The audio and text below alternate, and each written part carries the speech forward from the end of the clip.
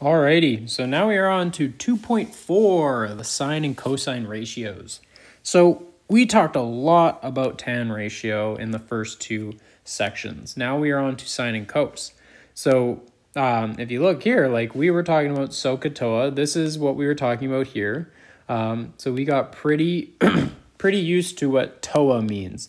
TOA is tan angle equals opposite over adjacent.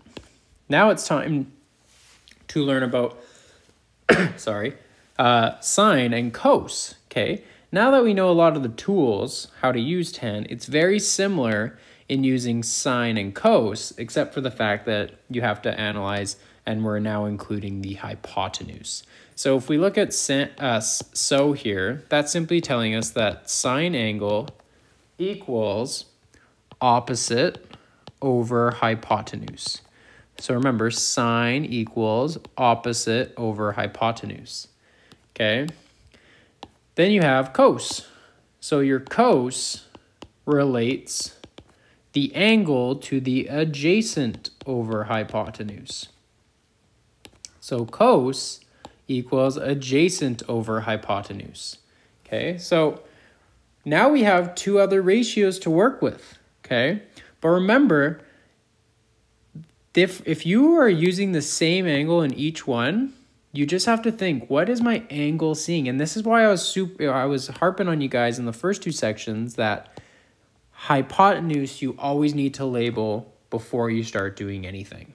Okay, so let's look at this triangle. It's a pretty simple triangle, right? We got ABC triangle. It is 90 degrees. So if we wanted to show this triangle using our triangle notation, this would be ACB. And if I said this was a right triangle, and if the question didn't tell us, we would assume that angle C, which is here, is 90 degrees. So angle C equals 90 degrees. Okay? So list all three trig ratios using angle B. So we are going to B angle B. Okay, we are going to have the perspective of angle B. We are going to list all three trig ratios. So we are going to list sine angle B. Well, let's first just list the general formula. So sine angle, remember, how do we remember? So is sine equals opposite over hypotenuse. Okay? And then we have cos angle, which equals adjacent over hypotenuse.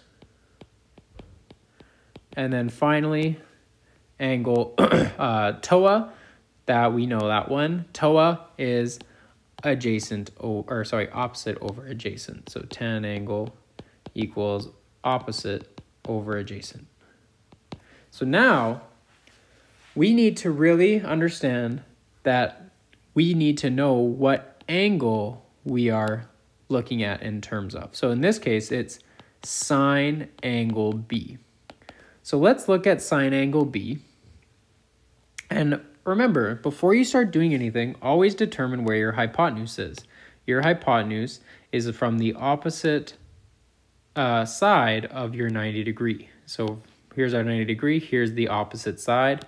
So this is our hypotenuse. Okay, now in terms of angle B, we can see here that what is the opposite side from angle B? Well, the opposite side from angle B, I'll write in black here, is, or this is blue, dirt, is B, lowercase b. So this is the opposite side. So here for the top number, our opposite side length from angle B is B. Now what's our hypotenuse? Well, our hypotenuse never changes, no matter what angle you're using. Our hypotenuse is going to be C. Okay, so this would be C. So remember, our hypotenuse doesn't change regardless of if you're looking at it from angle B's perspective or angles A perspective. The thing that changes is the opposite and the adjacent. Okay, now let's look at cos. So for cos, we're looking at it in terms of angle B. Okay, the adjacent side here for angle B. The adjacent side, it can't be hypotenuse. Remember, adjacent means beside. What side length is beside angle B? Well, the side length beside angle B has to be A. Even though this is beside angle B, it's hypotenuse. It can never be adjacent. So that means this is my adjacent side for angle B. So here we go, adjacent, okay? That will be little a, okay? And then your hypotenuse doesn't change, it's gonna be C. Okay, there's our hypotenuse. Cool, so now we already have 2 of the 3 trig ratios. What about for tan? Well, if we write tan angle B here, what's the opposite side? Well, we already determined that. The opposite side from angle B is B. So here we can write B, and the adjacent side is A. So we can write A here. So now we have all 3 trig ratios listed out for angle B. Okay. How about for angle A? It's going to change a little bit. Remember, the only thing that's going to stay the same is your hypotenuse. Okay. Your hypotenuse is the only thing that's going to stay the same. Things are going to change, though, in terms of adjacent and opposite. So if we look at it in terms of angle A, the opposite leg has to be A. The adjacent leg, remember, what leg is beside angle A? Well, it cannot be C because it's hypotenuse, so it has to be B. So this is your adjacent of A. So if we list here sine angle A, okay, and remember, sine angle equals opposite over hypotenuse. What's the opposite leg of A? Well, the opposite leg of angle A is little a. So that will be A. And what is the hypotenuse? Remember the hypotenuse, that's why we find it, because it never changes, is C. Okay. How about cos angle A? Remember, cos angle is ka, okay? So cos equals adjacent over hypotenuse, adjacent over hypotenuse. What's the adjacent side to A, angle A? The adjacent side to angle A is B, okay? Because C, the hypotenuse, can never be adjacent, so it has to be B. So B over the hypotenuse, okay? So cos angle equals adjacent over hypotenuse. What's your hypotenuse? Your hypotenuse is C, so C. And then in terms of tan angle A equals, well, remember tan is TOA, okay? Opposite over adjacent. Well, we know our opposite is A, right? From angle A, it is A. And then the adjacent is B. So it'll be opposite, which is A, over adjacent, which is B. And there are your trig ratios. And you can see that things are a little different when you compare sine angle B, when you compare sine angle B to sine angle A, okay? Because your hypotenuse is going to stay the same, but depending on what perspective you're talking about, your adjacent and your opposites will change, okay? So just recognize it takes practice to know which ratio to use. Always write this down, so, ka, TOA. Write it on your forehead, okay, and remember that saying. And remember how to create the equations from this, okay?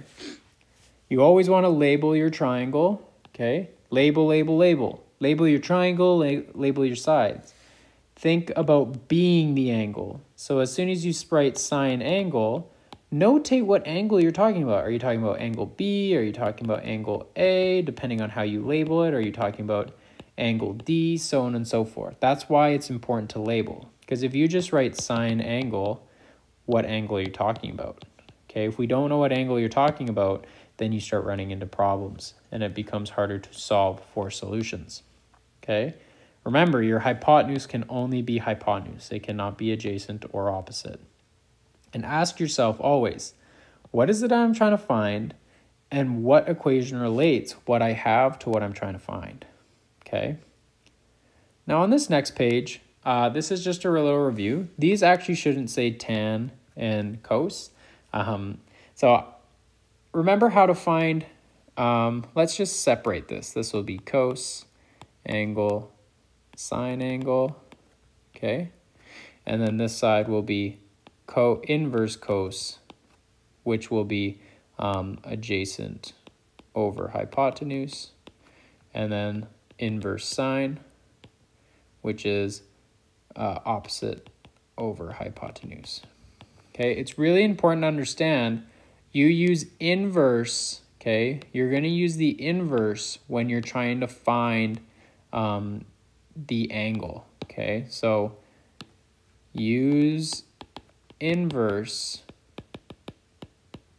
sine, cos, or tan to find an angle. And you put the ratio in there, okay? You do not use, if you plug in the angle in just cos, you're just going to get the cos ratio, okay? And if we open up our calculator,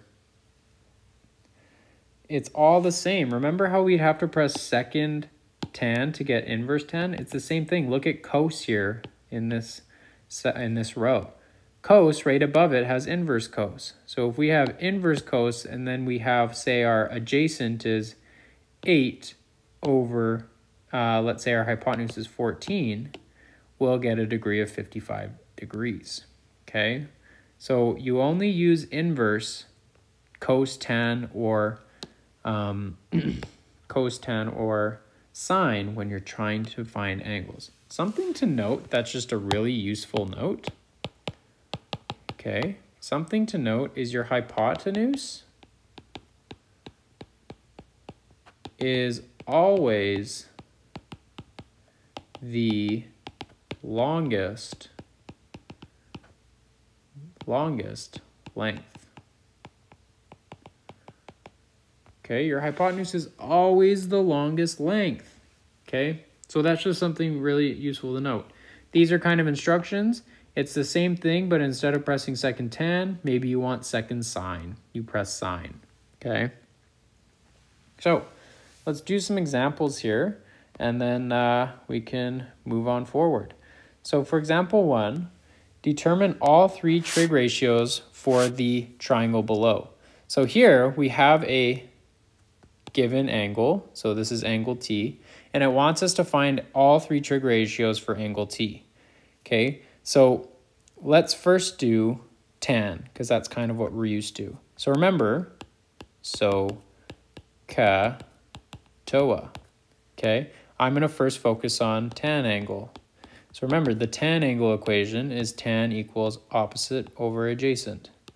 Tan angle equals opposite over adjacent, okay?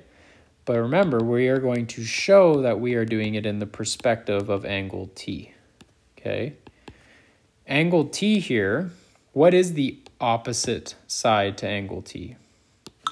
Well, the opposite side to angle T is 33, okay? So that would be 33, okay? Now, what is the adjacent side to, so this is opposite, and the adjacent side, well, remember, this is why it's always good to show what is your hypotenuse. I have a 90 degree here, so that makes this my hypotenuse because it's on the opposite side. Okay, so that makes this to be my adjacent. Remember, hypotenuse cannot be adjacent. So this would be 56. And there's your ratio, okay? You could leave it as a fraction, or you could plug it into your calculator, 33 divided by 56, and put it as a decimal, but it's always good to just put it as a fraction. So there is my tan ratio for angle T, okay? Now let's focus on cos. okay? Cosangle equals, well, remember, cosangle equals adjacent over hypotenuse. Adjacent over hypotenuse. So at this point, we are doing it in the perspective of angle t. So what's my adjacent side to angle t? Well, we already found that it's 56. What's my hypotenuse? Well, remember, the hypotenuse doesn't change. It's going to be 65. So there is my cos ratio for angle t. Okay. Now on to sine. To do sine, we need to know the equation for sine. Okay. So maybe let's do it below here. So for sine, what's the equation? Sine angle equals opposite over hypotenuse. Okay, we are doing it in the perspective of t. So opposite to it is 33 degrees, or sorry, 33, not degrees, that's a length, okay? So the opposite length to angle t is 33, and then the hypotenuse is 65. So this will be opposite, which is 33, over 65. Okay. Now, it asks us to determine the measurement of angle t. So now we're trying to figure out what angle t is. Recognize we can use every single equation or ratio to solve for that. So say we want to use our tan. Remember, in order to solve for the actual angle, we need to use inverse tan. So angle t will equal the inverse of its ratio. Okay, and how do we plug that in? We'll take out our calculator. And again, we need to use the inverse. Make sure you're in degree mode, okay? We need to press second, or the yellow button, to get to the yellow lettering, tan 33 divided by 56. Okay, and that's going to give me, I'm going to round to 1 decimal place, 30.5 degrees. Okay, so that's one way to solve. Let's use our cos ratio. Okay, remember, cos angle t equals 56 over 65. So that means we could solve for angle t doing the inverse of cos and its ratio. So let's plug that in. So this time you're going to press second, and now you're going to press cos to get cos inverse. 56 divided by 65 gives me the exact same number, which it should if you did it right, 30.5 degrees. Okay, and then hopefully you can see what we're going to do with sine now. We're going to do the same thing. We know sine angle t equals 33 over 65. Remember, this is the sine ratio. In order to actually solve for that angle, we must plug in the inverse of sine. So angle t is going to equal the inverse of its ratio. So angle t here, remember, second sine, we need the inverse to actually solve for the angle, 33 divided by 56. And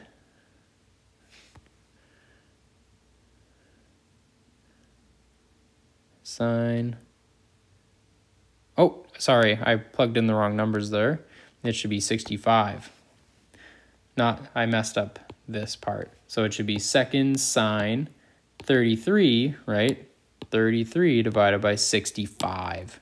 Okay, so that was just my brain doing a little bit of mumbo jumbo. So we get the same answer, 30.5 degrees. So that's the really cool part about using trig ratios. You don't need to do this every single time, but if you know how to solve it properly, you could use any of the ratios depending on what you're given. Okay. So make sure you rewatch that if you need to clarify anything or come in and ask questions. It's really important to understand how to solve this in this unit. Okay, so determine the value of both angles 3 different ways. Okay, so let's look at angle A. Okay, if we focus on angle A, we want to find this angle. Okay, how could we find that angle? Well, we're given every single length. First off, what is your hypotenuse? My hypotenuse is across from the 90-degree angle, so it'd have to be 5. So this is my hypotenuse. In terms of angle A, okay, what do we know? Well, we know that 3 is opposite of angle A, and that 4 has to be the adjacent, okay? So if we wanted to solve for this, we could use any of our trig ratios. Okay, so if we write SOHCAHTOA, okay, we could decide to use sine in this case because we have the opposite length and the hypotenuse. So sine angle equals opposite over hypotenuse, okay? In terms of angle A, opposite of angle A is 3. Hypotenuse is always the same, 5. So if we wanted to solve for angle A, it's going to be inverse sine 3 over 5. Okay, remember, anytime you're solving for an angle, you must use the inverse. Okay? So if we look here, we can now solve for your inverse sine. Okay? So try and practice quickly plugging that in to your formula to make sure you know how to do it. So it'll be second sine 3 over 5. Okay, and that's going to give me, I'm going to round it to two decimal places. So 36.8, and I'm going to round that 6 to a 7 because 9 rounds it up. Okay, so there's angle A. There's one way to solve it. I'll show you one other way to solve for angle A. Maybe you decide, oh, well, I have the adjacent side that is 4, and I also have the hypotenuse of 5, right? Angle A, I have the adjacent and the hypotenuse, so I'm going to use cos. So here, cos angle equals, well, let's see here, COA, so ca, adjacent over hypotenuse. So adjacent over hypotenuse. In this case, in terms of angle A, the adjacent is 4, and the hypotenuse is 5. So to solve for angle A, we need to take the inverse of that. So second cos 4 over 5. And that's going to give me the same solution, 36.87 degrees for angle A. Okay, practice trying to use tan. Try and solve it using tan. See if you can do it. I'm only going to do it one way to solve for B. B, I'll use tan. But recognize, I'll write it all in blue here. In the perspective of B, 4 is now your opposite. 3 is your adjacent. Okay, why isn't 5 adjacent? Because it's the hypotenuse. So let's use tan here. Tan angle, remember, is TOA, so it's opposite over adjacent. The perspective of tan B, what's our opposite? Well, it's 4, so our opposite is 4, so we're going to put it on top, dividing 3, which is our adjacent. So angle B is going to be the inverse of 4 over 3. Second tan in your calculator, 4 over 3, because we are solving for the value, and you will get 53.13 degrees. Okay, please try and solve this using cos and sine. You should get the exact same solution. Okay, so let's move on here. Now we are on to just one more word problem. So a 6-foot ladder is leaning against a house. The top of the ladder is 5 feet above the ground. Determine the angle of inclination of the ladder and ground. Remember, don't try and solve it just reading the given question and plugging values into equations. Break it up. So a 6-foot ladder is leaning against a house. Try and draw that. A house is hopefully straight up, and then you have a ladder. This ladder is 6 feet. Okay? And then you have your ground here. The top of the ladder is 5 feet above the ground. So we are 5 feet above the ground. It wants us to determine the angle of inclination. So remember, angle of inclination is made from a horizontal and a line going upwards. So the ground is acting as your horizontal and the angle goes up there. Okay, so I can draw this triangle very nicely. Recognize this has to be a 90-degree angle because it's a wall meeting the floor. Okay, so if we draw this triangle,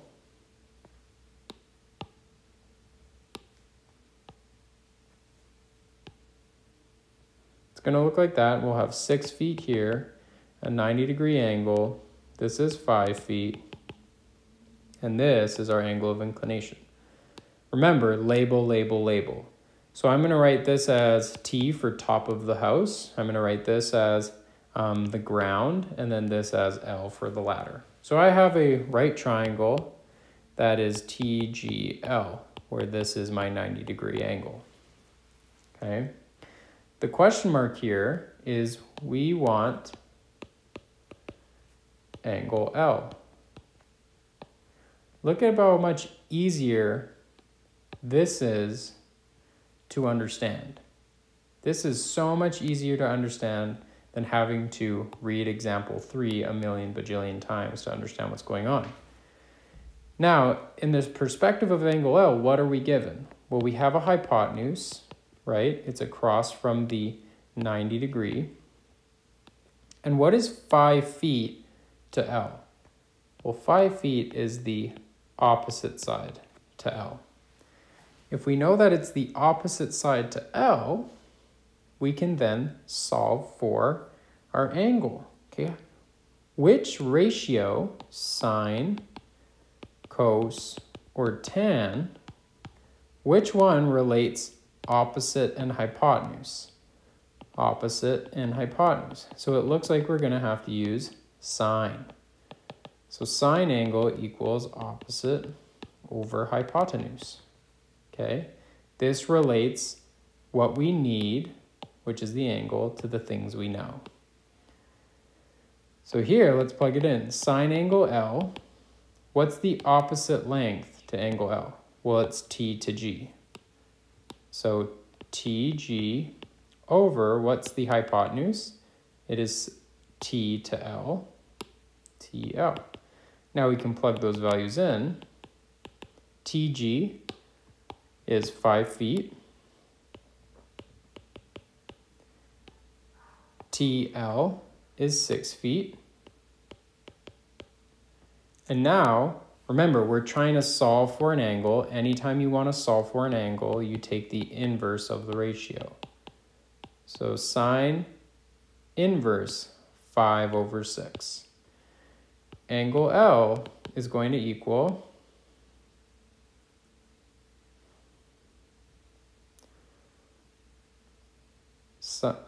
second sine to get the inverse 5 over 6. That's going to give us a 56. And did it tell us what to round to? It did not. So we're going to round to the nearest decimal. So 56.4 degrees. Okay. And that is our angle of inclination from the ground. Okay, so this is 56.4 degrees. Okay, so word problems can be simplified into diagrams The diagrams can be simplified even further to just simple equations that you know how to roll with, okay? So please, please, please practice. Check your understanding with your AFL 2.4. And if things are just really not making sense, still take out all your notes. Remember, this is 10% of your grade. And then show me that you've done it, and we can go through as many questions as you want together. Other than that, guys, have an awesome